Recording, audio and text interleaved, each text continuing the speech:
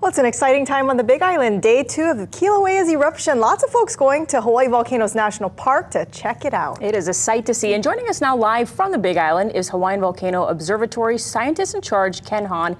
Ken, thank you so much for making the time to talk to us. And we know as of this morning, you folks downgraded the status of this eruption from a warning to a watch, right? But what's the very latest on this eruption? Well, it's proceeding in a similar fashion to most of the previous Kilauea summit eruptions.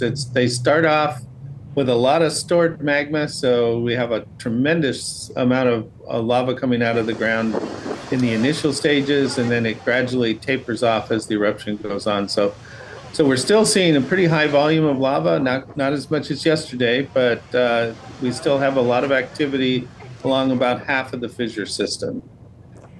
And Ken, how is this eruption different from the last one back in June, also in Halema'uma'u crater? Well, there's some similarities in how they started off. This one started off a little bit to the east, kind of the edge of the old crater instead of the center, and that's where the highest fountains were. And then this one then departed pretty significantly by opening up a set of fissures that ran for about 3/4 of a mile from the edge of Halema'uma'u crater to across what we call the downdrop block, which used to be a piece of Kilauea caldera floor or Kaluapele floor that had downdropped in 2018. So it went all the way across that and then partway up the wall of that crater as well. And we know obviously you don't have a crystal ball, but is there anything that you do anticipate moving forward? Well, you know, we definitely anticipate this to continuing to decline in the volume until it gets down to kind of the sustainable volume, which is a couple cubic yards per second. So that'll probably happen within a week and a half or something, and things will calm down a little bit.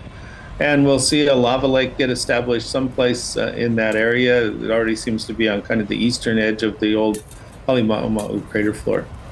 And Ken, you mentioned week and a half. So if somebody makes a trip out to the Big Island, plans for a trip, maybe in the next few weeks, should they expect to still see it going? Well, that's always the tricky part. We're much better at telling you when an eruption is going to start than when an eruption is going to end. And you know, as we know, the one in June only lasted for a couple of weeks, so it was pretty short. And the one that started in January was also reasonably short, right? It only lasted for a couple of months. So we went from having the eruption that started in September of 2021, lasted for over a year, and then we had one for 2 months and one for a little over 2 weeks. So it's a little hard to say how long these will go. So if you want to see it, it's best to come see it when you know it's going.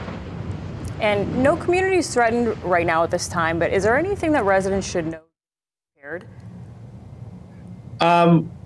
Well, you should always be prepared living on any of our islands because we're exposed to many different kinds of natural hazards. But here, we don't expect the lava to leave the confines of Kaluapele, and it'll stay in that summit area. We've seen no indication of any movement down the East Rift Zone, which is the part of Kilauea that leads into populated areas. So residents for this eruption can certainly rest easy.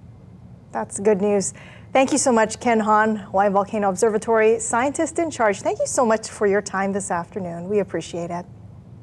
Thank you. Thanks. Thanks, Ken.